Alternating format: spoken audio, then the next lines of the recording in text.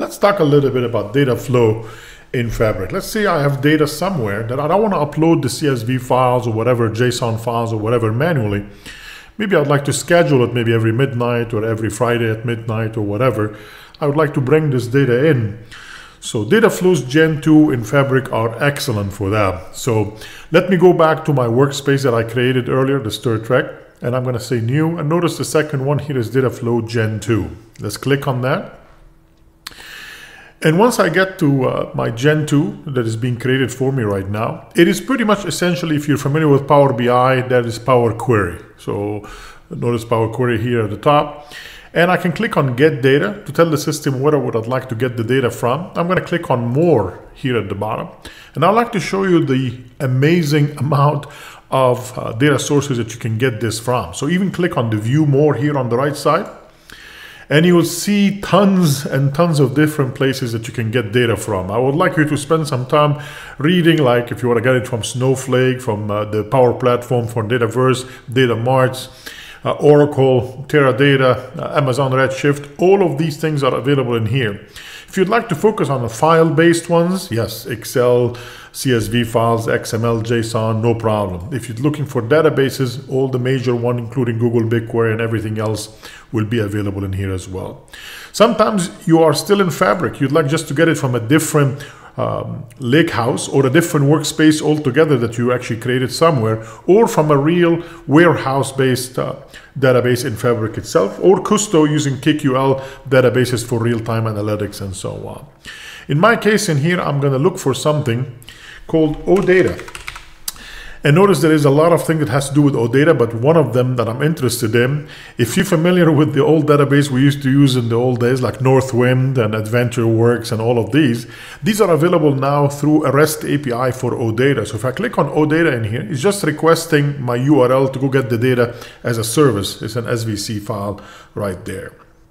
So actually the ODATA service itself has it available on HTTPS services.odata.org, version 4, Northwind, and the service itself is called northwind.svc. This is available for everybody for demos and so on. I'm going to say next in here, and we're going to get to it anonymous. This actually service does not require authentication. And there is all the databases, or all the tables in the database of Northwind that you're familiar with probably from the past are right there. I'm not going to bring them all. I just want to try it out. Maybe we'll take orders and orders details. How about that? That's good enough for me for testing. For this one, I'm going to say create. Once I create that in Power Query in here, they will be available for me on the left side. I can make modification. Usually the Delta Parquet files don't like these type of columns, so I'm going to go ahead and remove them. There is very peculiar actually about the different types that it will accept, so I'm going to actually remove these two from here. We'll take a look if there is anything else that Delta Parquet files will not like. It looks like everything looks good. I'm going to click on orders. And let's take a look in here, all the way at the end. Probably it's not going to be happy with those. Let's go ahead and remove customer, employee, orders, and shipper. I'm going to delete these four. Let's see if there is something else in here that we know that Parquet files or Delta Parquet files are not happy. These ones are suspicious. The order date, required date, and ship date. I'm going to leave them because I wanted to show you the error that they will cause in the Delta Parquet. So once I know where this is going, notice at the bottom and here it says data destination. No data destination has been specified. So I'm going to click on add data destination. And now I can send all the stuff after I cleaned it up, maybe change the type of the column, removed some of the columns, did whatever transformation in Power Query that I can do. I can send it all to an Azure SQL database. If I have the connection string for that, I can do this. I can send it to a Data Explorer for Custo. I can put it in a SQL Server database as a warehouse somewhere, or I can use a lake house, which in my case, I already have one called the Stir Trek Lake House. So let's go ahead and click on that. And there it is, Lake House. And the authentication is going to be anonymous for this one. We'll say next. And immediately it will show me the lake houses in my workspaces. And there is my Stir Trek workspace. Let me open it up. And hopefully you can find a StirTech Lakehouse. This is the one I would like to put this on. And remember, I already have from a previous video, we have a products table already created in there. I'm going to leave it alone. What I'm interested in is to create a new one, give it whatever name you want. I'm going to leave the same name, orders, like in Power Query, and I'm going to say next. And now the last step is telling you how is it going to map all the fields. And notice here that it did not like the order date, the required date, and the ship date. If you put the cursor over this, it will tell you this column cannot be included because it's not supported in the Delta Parquet format inside of Fabric. So you'll need to do something about this, otherwise these will not come through at all. So I'm going to cancel this for a second.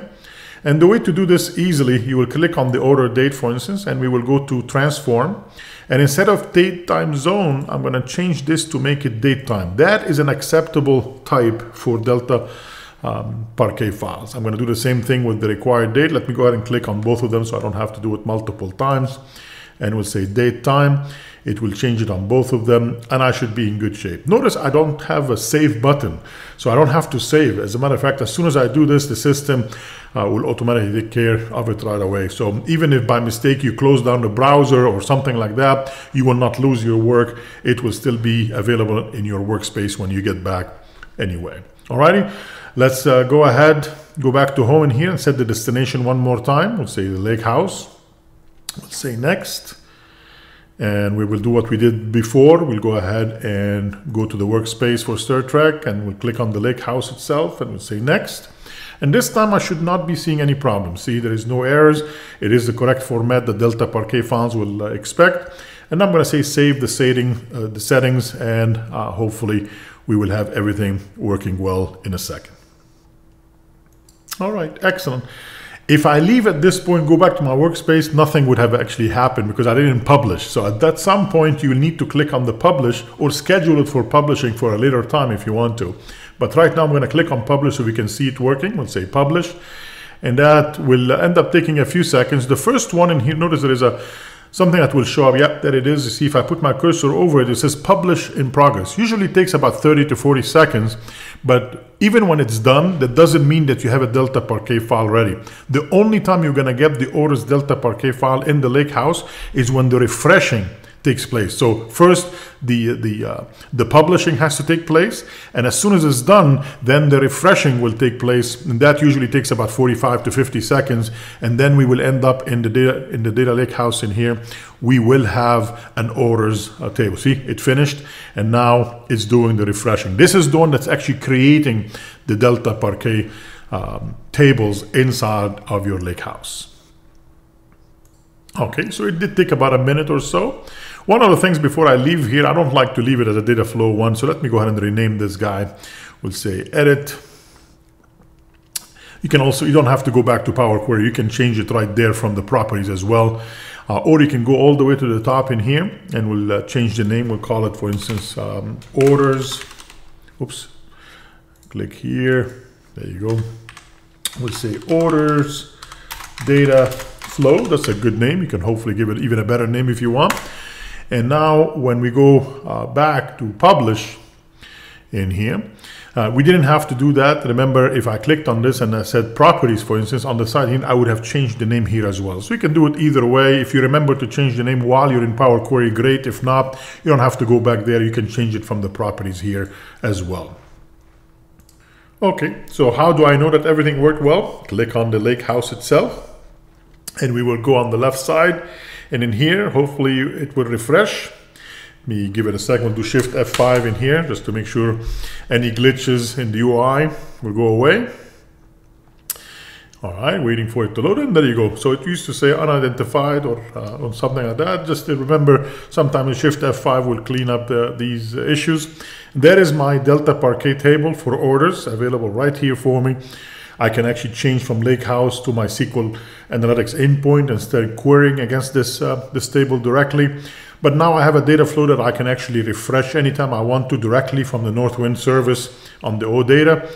And I can actually later on, we'll see in another video how to create a pipeline in Fabric using Data Factory so that we can schedule this in a way to bring it in with other things at the same time. So hopefully this was useful to show you how the Data Flow Gen 2 works in Fabric, and I'll see you soon in another video. Don't forget to subscribe. Thank you.